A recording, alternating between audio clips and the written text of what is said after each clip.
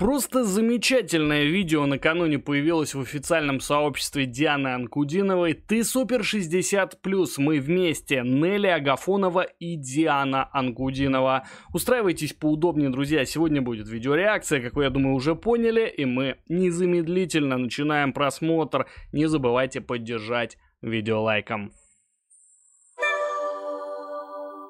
Я Нэля Агафонова, я сибирячка, я родилась на Ангаре, в свое время переплывала ее, мы росли в детстве очень интересно. Я вообще всегда жила в ногу со временем. Это и когда после 10 классов я поехала на стройку, потом я поехала на БАМ, мы на теплоходе плавали. Я с 2 лет начала петь, а в самодеятельности участвую 75 лет точно. Вот это участие в проекте, я считаю, что он очень полезен, и мне он необходим, наверное, потому что я делаю как бы вывод, чего я достигла за то время, за свое житье-бытие. То, что Бог дал тебе дар какой-то, ты должен его отдать людям. Я Диана Анкудинова. Родилась в Приморском крае, пою я с 5 лет. Также являюсь победителем 2 сезонов проекта «Ты супер» и «Ты супер-супер сезон», победитель проекта «Шоу Мозгу». И благодаря телеканалу НТВ у меня появилось очень много почитателей моего творчества. Что же, браво, НТВ. Замечательный канал, благодаря проектам музыкальным действительно особое уважение и внимание ему. Победителем 2-го сезона проекта «Ты супер» становится Диана Анкудинова. Здравствуйте, Диана. Здравствуйте, а вы Нэля? Я Нэля, Давайте да. тогда Да, обнимемся. конечно. Здравствуйте. Мне тут сказали, что вы, значит, участвуете в «Ты супер 60+. Мне стало это очень интересно. Еще сказали, что вы работаете с детьми. И не только. Вот, поэтому я захотела с вами познакомиться. Вот этот проект, он интересен тем, что там и дети принимают участие, то есть и стар, и млад. Так сказать, поколение начинающих и поколение завершающих. Это интересно. Да, вот. Дианочка, я тебя по съемкам, конечно, знаю. Причем ты мне очень нравишься. Я люблю именно такого плана звукоизвлечения, песен, отношения к песне. Спасибо. Да, поэтому очень приятно. Взаимно. Я очень рада познакомиться с тобой. Ты действительно уникальный человечек. Что ж, друзья, я думаю, нас ждет впереди очень и очень трогательное видео. По крайней мере, начало кажется мне прекрасным. Мне кажется, вы тоже, я уже чувствую. Когда я узнала, что мне предстоит встреча с Дианой, я была очень рада этому. Во-первых, я, когда видела ее с экрана, мне эта девочка очень понравилась. В ней какая-то есть глубина, что-то настоящее, и я не разочаровалась. Поистине уникальные кадры, которые облетели уже весь свет точно.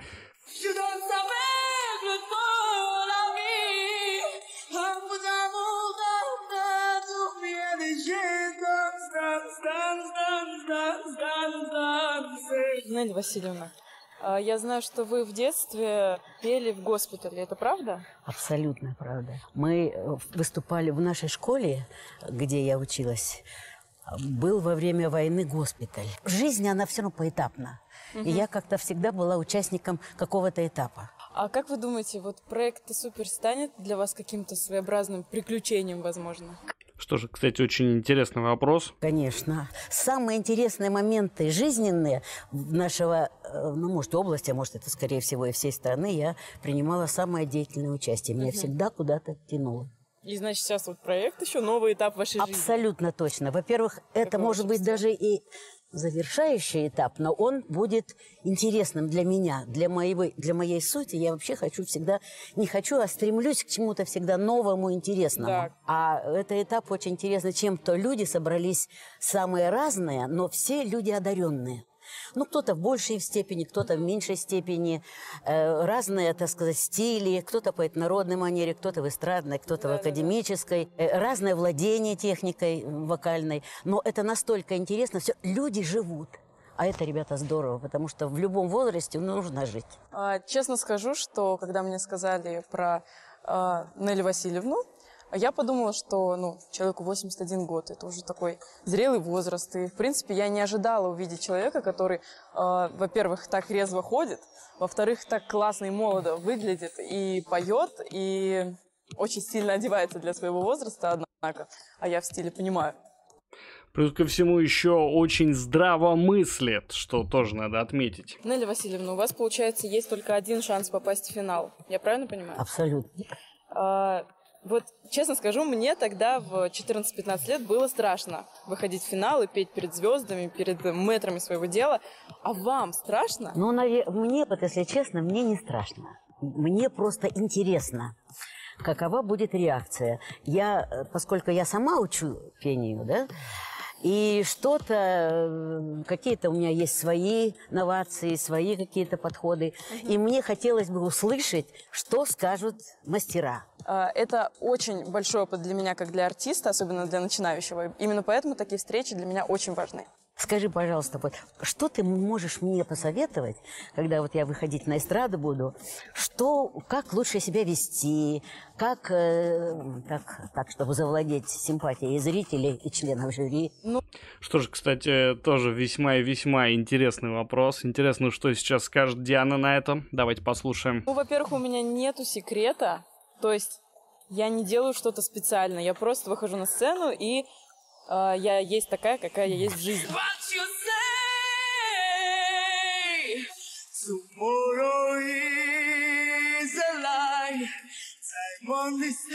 Кажется, это видео превращается в реакцию именно на этот замечательный голос.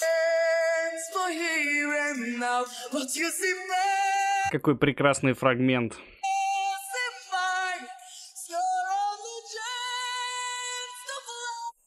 Просто браво. И, кстати, обращаясь сейчас к словам Дианы, отмечу, что она сказала то, что у нее нет никакого секрета, и действительно это подтверждает и мои слова, что совершенно искренне она проживает все композиции на сцене, и за счет этого настолько приятно наблюдать ее выступление. Вот это здорово, у тебя здорово получается. Да, поэтому я даже не знаю, что вам здесь посоветовать. Просто хочу сказать, чтобы вы не замыкались в себе. При встрече с ней она очень содержательная девочка, и потом она свой человек. И мне общение с ней очень полезно. Поэтому я считаю, что наша встреча довольно удачная. Дианочка, понимаешь, наша с тобой встреча и наш диалог, он не случайный, он где-то свыше идет. Во-первых, символично, что мы с тобой, ты стоишь в начале старта своей карьеры, в развитии своего таланта, но я уже, так сказать, завершаю. И поэтому я совершеннолетие со стороны финиша, а у тебя совершеннолетие со стороны старта. Поэтому это очень даже... И вообще... Вы хорошо подметили. Да. И это вообще интересно. Вот вообще все, что происходит в жизни, это не случайно. Естественно, от встречи у меня только положительные впечатления, потому что от нее я почувствовала очень сильную энергетику, знакомую мне. То есть мы с ней чем-то даже похожи. И то, что она сказала, очень символично, то, что ей 81, мне 18. И это правда какое-то такое небесное совпадение, что очень круто. У нее очень большой опыт, естественно. Нэля Агафонова – это очень профессиональный человек, и пообщавшись с ней, я переняла некоторые ее слова мудрые, некоторые фишки, о которых она говорила. Ты поешь, у тебя хорошая аудитория, но ты наберешься опыта и знаний, и профессионализма, когда ты начнешь преподавать. Вот тогда ты многое постигнешь, даже в учебниках, может быть, того не быть, то, что ты придешь к чему ты сама. Я тебе желаю вот это понять. Это будет круто, тем более, что ты владеешь хорошо аудиторией, у тебя мыслишь ты хорошо. Это очень здорово. Слушайте, вот вы сейчас вот все это говорите, вы меня так воодушевили, а можете вы мне как-то преподать какой-то свой урок? Ну, мы начнем, когда с песней мы с тобой возьмем. И вообще, я считаю, что русский человек, вообще хороший певец, наш, отечественный к тому же, вообще русскую песню надо учить изначально и понимать ее. Хорошая песня, потому что то, что у нас сейчас много песен однодневок, а русские народные, они настолько глубокие, да, и там есть что петь, и есть о чем петь. Потому что мы за основу возьмем с тобой одну из таких песен. Что ж, друзья, я даже не знаю, чем дополнить это. Просто потрясающее интервью. В упоении смотришь и наслаждаешься. Ой, круто, пойдемте тогда. Ах ты, степь широкая, степь раздольная. Спасибо. А теперь попробуй немножко. Ты информацию, а теперь попробуй, ты любуешься этой степью. Ну, подушевней. Ах ты, степь широ. И покажи нам ее, красоту этой степи. Давайте попробуем.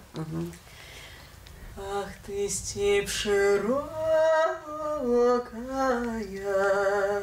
степь раздольная. И вот эту кульминацию, вот это ударение в песне, вот обязательно, когда будешь петь, в любом случае фраза, где ударение, где кульминация во фразе. А это очень важно. В нашей сейчас эстраде это почти отсутствует. Да. Ах ты, начинаешь, ничего еще не происходит. Ах ты, степь широкая. И конце фразу убираешь, да, по логике. Степь раздольная. С мини-урока по вокалу с Нэлей Васильевной мне очень запомнился момент, когда она попросила меня начинать более с придыханием.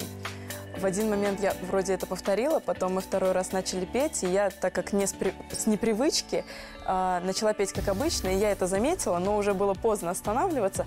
И я посмотрела на Нэлю Васильевну и увидела, что человек не стал меня останавливать, она не стала критиковать, она не стала как-то давить и переубеждать меня в чем-то. Человек просто очень мягко преподнес свою информацию, которую хотел до меня донести. И при этом, несмотря на эту мягкость, у человека есть стержень, что очень важно для педагога. А у Нэли Васильевны он 100% есть, чему я очень рада. И, конечно, была бы возможность, допустим, раньше, если бы мы встретились, возможно, я бы у нее училась, и это было бы, мне кажется, очень круто. Мне тоже кажется, что очень талантливый преподаватель. Ах ты, степь широкая, степь раздольная. И дальше широко ты, матушка, Волга вольная. В конце убираешь на то вольная, на не выделяешь, вольная. И фразку, да, чтобы красиво была фраза. Ах ты, степь. Еще нет. Ты, ах ты степь, на придыхание. Конечно, ну как, ты же... Мне картинку рисуй, мы с тобой не... Давай. Ах ты, степь широкая, степь раздольная,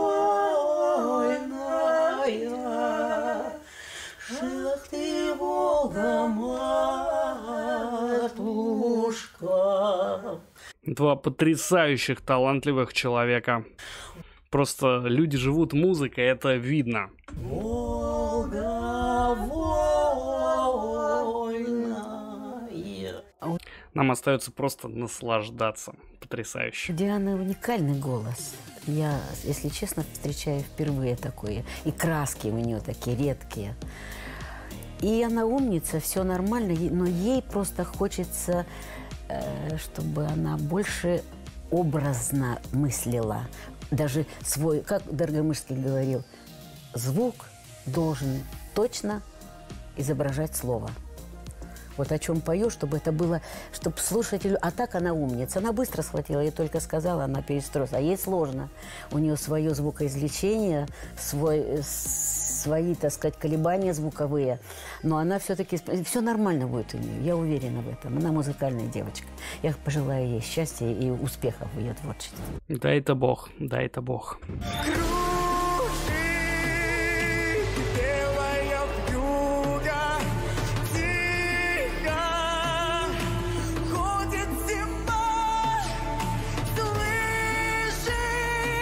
Просто фантастика.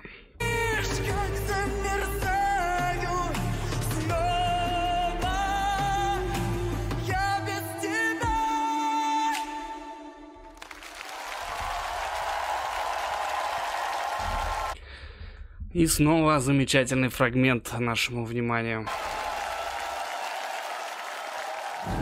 Нэля Васильевна, так сложилось, что... Это время. То есть получается, что ведь общество у вас есть благодаря искусству? Да. Кстати, песня – это то, что мне... Я в том, что я чувствую себя не одинокой, это роль песни и музыки.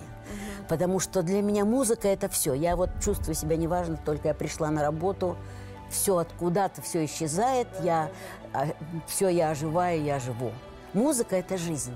Песня, музыка. Не зря же нам песня строить и жить помогает. Так что это абсолютно точно. И я считаю, что людям, кто не любит музыку, тому круто не повезло. Чаще всего так и бывает. Да. Я очень прониклась вами и вашим общением со мной. Я решила подарить вам подарок. Я сама, помимо вокала, занимаюсь еще очень много чем. И всем, что связано с творчеством и рукоделием, это все про меня. Я делаю всякие фенчики вот такие красивые. Умница, да. Вот. И я решила, что когда делаешь руками своими, это всегда от души, это всегда очень приятно, мне самой тоже. Поэтому я решила подарить вам такой вот скромный подарок. Спасибо. Я могу посмотреть? Да, конечно, можете открыть. Так. Мама, обожаю. Жемчуг – это моя слабость. У меня очень много таких дома. Эта память будет очень-очень Я даже. специально для вас, я на вас посмотрела на фотографию. Вы вот, мне кажется, это вам под глаза очень хорошо. Да, я бижутерию обожаю. Классно. Ой, спасибо большое. Да. Удачи тебе. Ой, спасибо за подарок. Спасибо вам большое за опыт, который вы мне передали. Очень рада, что мы познакомились. Может, мы будем потом общаться? Обязательно, обязательно. Я возьму телефон, и будем общаться. Да, конечно. Я следить буду за вами. Взаимно. Сколько мне Богом еще отведено, я буду следить за вашим творчеством. Вот такое вот предельно трогательное, интересное, приятное интервью получилось. Действительно, моментами слезы наворачивались на глаза от просмотра. Очень трогательно. Очень трогательно. И огромное спасибо, конечно же, за это видео каналу НТВ, за то, что снова зовут Диану на канал НТВ. И вот такие интересные проекты представляют своим зрителям уже не один год. А вам, друзья, спасибо за внимание. Надеюсь, понравилась моя реакция. Ссылка на оригинал, если хотите посмотреть без моих комментариев, оставлю в описании, как и всегда. Берегите себя, слушайте хорошую музыку и наслаждайтесь жизнью. До новых встреч. Увидимся на канале Горинов Лайф.